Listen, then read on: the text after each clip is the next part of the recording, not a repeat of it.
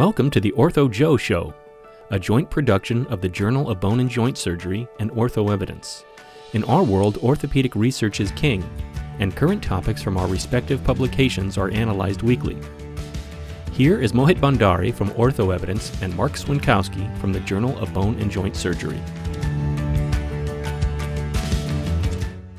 Well, welcome to another OrthoJOE podcast. Morning, Mark. I just hope you've got your little cup of Java. Excellent. Yeah. So this weekend, at OrthoEvidence, we published a piece that I think would be a useful discussion. I'd love to get your insight on it. And I've always used the term, data is the differentiator in surgery, and without it, the loudest voice often wins and patients often lose, if you look at the extremes of what happens. This weekend, we published a OE original on the topic of the digital enterprise, moving from paper to... Yeah, I made a copy of it. Oh, there you go. Okay, so you know the storyline. So how is data redefining how we think about surgery, and specifically what's happening in the atmosphere of journals? So here's a couple of quotes I want to start with, and I wouldn't mind getting your take on these quotes and these perceptions. So Stanford Medicine Scope Blog writes, "The recent explosion of printed and digital resources offers students alternatives to the classic textbooks that previous generations swore by. As a result, medical tomes are no longer the primary means by which students learn medicine, but just one piece of an increasingly complex puzzle." Now, Summers in 2018 has this provocative statement that's saying the scientific paper is rapidly becoming obsolete. Scientific methods have evolved now at the speed of software, and yet the basic means of communicating scientific results hasn't changed over the past 400 years. In fact, papers may be posted online, but there's still a picture on a page. What would you get if you designed the scientific paper from scratch today? And that left me thinking a lot about, where are we heading with respect to evidence, and how is the whole scientific method and process going to be improved as we try to get information to the countless surgeons and healthcare providers that depend on journals, for example, right now, and the content they provide. Yeah, so this is really a futuristic discussion, isn't it? And the issue is that the future is coming really, really quickly with how we have seen the advent of concepts like preprints and the idea of upending the standard peer review process and putting the information out there and hoping that individuals will provide scholarly input into what's been written and then revise the manuscript and then ultimately publish it. So that's one idea that has sort of sped up the whole production process and put it out there more in the public realm. But as you know, in OrthoEvidence, you've written a lot about COVID-19 and the misinformation that has come out of that sort of approach. So we still are left with a situation where we really need, in essence, to protect the public, to protect our patients and protect our readers from making bad decisions. We need to have informed individuals making an analysis of whether what's been written is true and accurate. So it is coming quick. I think at the current time, we're stuck with the current paradigm of blinded peer review. So we try to limit bias as much as we can, but we've got to have more sophisticated ways of aggregating information that is past that bar of peer review because the volume of information is expanding so rapidly. So you and I have talked about this quite a bit. So how do you think ultimately we can, I guess, limit the information that we're going to analyze for individuals using whatever software enhancements that we develop? How are we going to protect the intake process into the data that gets into that process being accurate and having past review from knowledgeable individuals? And I think you raised 2 points. So you said two things, which is, we're in this information epidemic, and more than any other time, I think we've both learned, right? We both learned that the individuals who are giving this information, I think, are being scrutinized at a level I don't think they were scrutinized in the past, because there is so much misinformation. So now we're into the world of, okay, well, where's your data coming from? But also, who is the vehicle, whether it's a journal, whether it's an online tool, whether it's an individual, who is the source of this information? And we've seen that in this particular era, we're dealing with two issues. So the one thing, though, that is an absolute truth, and it happens all the time, I think daily it happens, which is we have information at our fingertips, but it's in a way we can't use it. Like when you look at, in many cases, the historical medical chart. Well, the historical medical chart was, a hugely powerful tool for many of us. And when you look at the earlier decades of JBJS, I mean, the case report was a fundamental tool, and the storylines. And then chart reports became digitized, but they're still just pictures digitized, right? So you still have to go through the original chart, and you could almost say that the chart should be broken down into information. And then, and then how is that information actually going to be collated and tagged? That's just one of hundreds of different examples that we're having to struggle with. And that's the challenge, right? The challenge is we're, looking around and saying, all the information we collect, is it locked somewhere? Or do we have ready access to it? And do we have enough foresight now to develop the tools so in the future we can reap the rewards of all this, information? Yeah, maybe we could talk a little bit about the current status of the tools. For perhaps some in our audience, they may not be, facile with the concept of machine learning.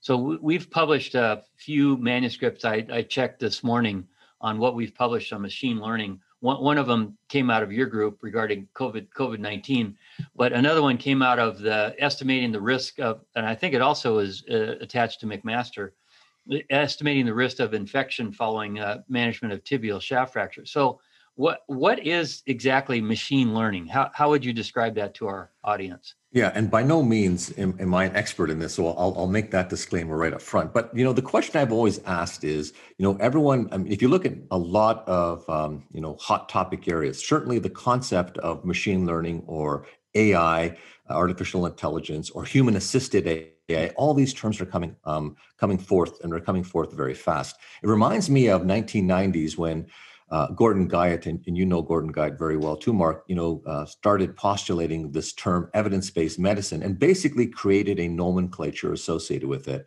And many of us were just caught up in the smoke and mirrors of what we thought was all these terms. But then you realize there's real methods to all these issues. And most of us were just confused because we didn't understand it. Machine learning to me is, the principle that a machine, in this particular case, a computer, for example, in the simplest terms, is able in many ways to learn from insights. And so I'd always say, well, how does a computer learn from insights? And at the simplest level, it's been explained to me, well, from experts, they say, well, the lowest hanging fruit in machine learning algorithms is often recognizing something on an image. So it's something that you can get lots of images. You can, create an algorithm that says, recognize that circle as a potential tumor, and we can get accuracy on that. And then say, well, how does it learn? Well, it learns by doing more of them, but also having feedback from, let's say in this case, a human who says, no, that's not a tumor, that's the tumor. Oh, okay. So there's this still feedback loop that is really, really important in how that computer and that algorithm may learn. So at a very simple level, I understand the process, but I have a feeling, and I'm pretty sure I'm correct on this, is that 90% of groups that are purporting to be using machine learning or AI are far from that. In fact, they're not even close to using the potential of the tool and the power that we have. And that really gets back to that issue, right? Which is historically, right? When you think about technology, like we have so much technology at our fingertips. And I think it's going to take us a lot of time to understand how to really use this. So who knows what journals will look like in a decade from now, or let alone 2 decades from now. But you can almost imagine it will not be what they are now, because there's so much more power in the way we do, and computational methods are just so much better now than they used to be. Sure. Yeah, I am quite convinced that the standard way that we present information as a single article is not going to be around very much longer. I would estimate within a decade we're going to look very, very different as to how we present information to our readers.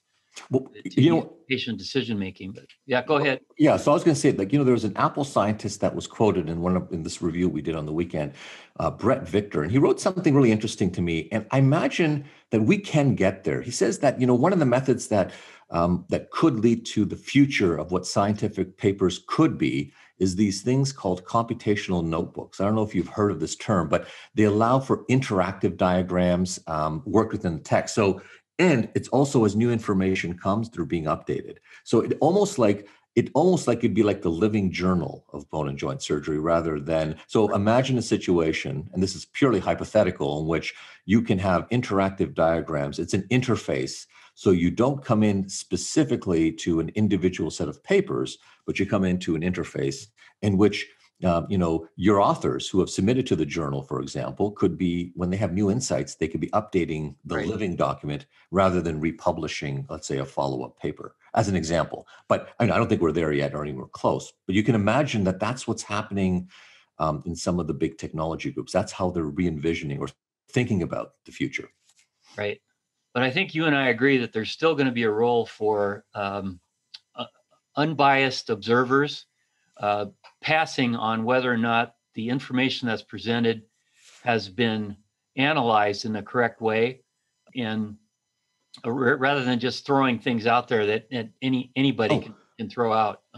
You're right, and right now, not to derail what we're talking about now, but you can imagine that here we are in the midst of in various peaks of a second wave of COVID, and we're already now talking about the third, fourth, and dare I say fifth waves of COVID, and the power of individuals, and in our surgical community, surgeons are going to be put to the test. And so, we did look at this, and we had some of our membership ask about, who is a trusted source of information as an individual?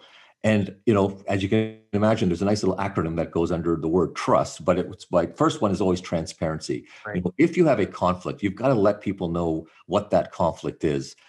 You have to have a resume that supports the thing you're speaking about. So, we have this, it's called the Dunning-Kruger effect, because I happen to know something, people assume I know everything.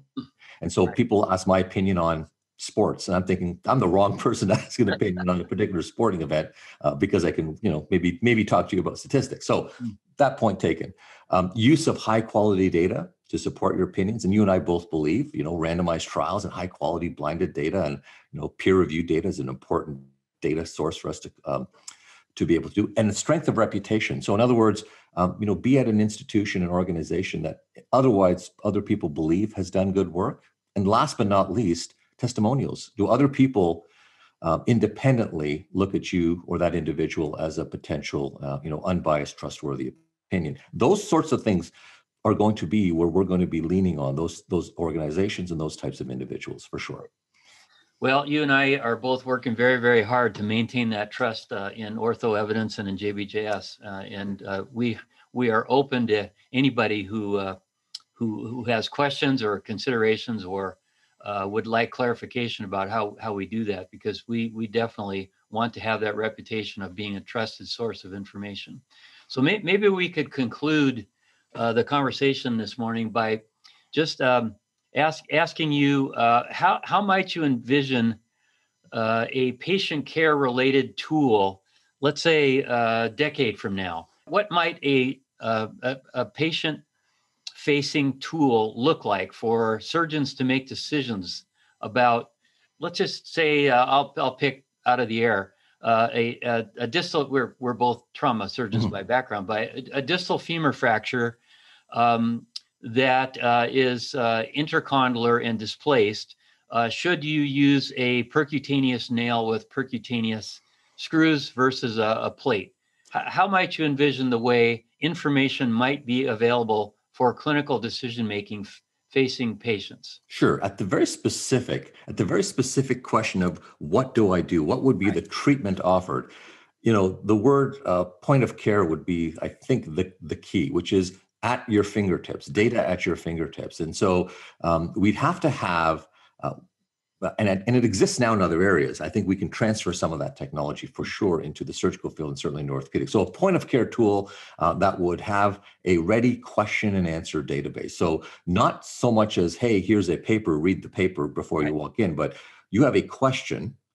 Here is we know based on the system knowing about who you are as an individual and your background, it would be able to pull out an answer for you. Very similar to how Google pulls out answers, right? Google suggests, and they're usually the first 5 are right. Something is right. I think we have the technology. We'd have to build it into our own orthopedic, I think, software. But you can even go further. You can have a situation that, once that all of the patient information that's relevant has already been uploaded into the application that you have. So by the time you walk in, it's already said to me, hey, Dr. Bhandari, the patient that you are seeing now, as we can tell, because you're in proximity and we know that you're in this room, blah, blah, blah. The patient you're seeing now, we already know from the chart material that this patient has a supracondylar fracture. These are the issues. Are you considering any of these for treatment? You press treatment, it gives you the answer. By the way, once the patient is discharged, using wearable sensors, information comes back to you and says, oh, patient has an elevated fever. You might want to have someone contact them that they may be having an early infection. You can go on and on and on. Yeah. So we are really looking at completely changing the way we interact with our patients. But it still begins with one thing that you and I believe very, very strongly about. Nothing happens without good quality data. That's a great way to stop. And I just want to remind our listeners that we're very open to any dialogue you might provide for us. You can contact us through our respective websites and ask a question, and we'll intend to have a mailbag here on OrthoJOE and get back to your questions and readdress them at the start of each episode. So Mo, I know you've got a busy day as chair of surgery. You've got a lot to do, and I'm going to get back to processing some manuscripts so we can work towards that future you just described. So wonderful. More coffee. Have a great day.